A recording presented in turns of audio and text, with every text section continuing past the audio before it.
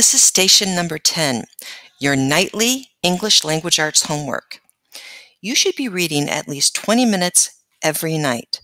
And this is because the more you read, the greater your vocabulary acquisition will be. In fact, if you read at least 20 minutes a night, your vocabulary will grow 90%.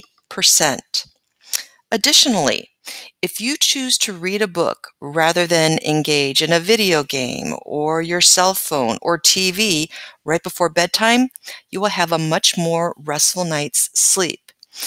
Studies have also shown that if you are on your cell phone or again play a video game or watch TV right before you go to sleep, your brain will not turn off. And we want your brain to turn off so that you get a great night's sleep for a full day of learning the following morning.